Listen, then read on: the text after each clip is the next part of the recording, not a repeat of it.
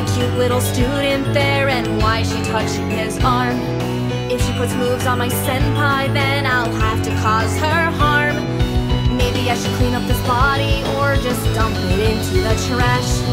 Senpai could never love her cause we're such a perfect match. Everywhere that he goes, I'll be there and he won't know. Am I mad? Maybe so, but I love to sniff his clothes. Then I'll make him agree.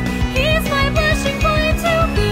In the end, all my friends will then see Senpai notice me.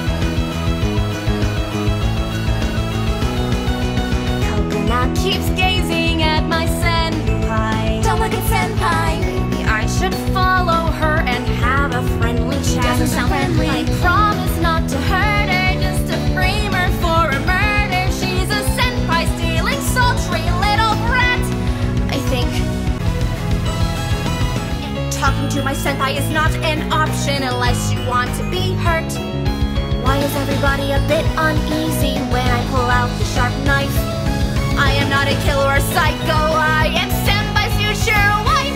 Is this fate? Is this stress? Is this Yandere duress? Or obsession, possession? It's anybody's guess. All I know is this school's full of murder-making tools. It's uncanny but dandy for me.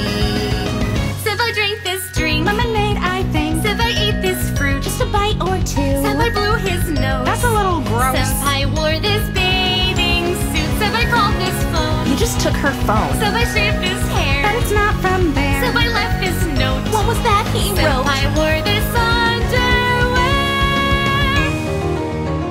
Don't you wait, don't you stare, don't you act like you don't care. Touch my senpai, I swear I will roll you like a bear. I'm not weird or a creep, oh, I watch my senpai sleep. I'm not lovesick, I just want to see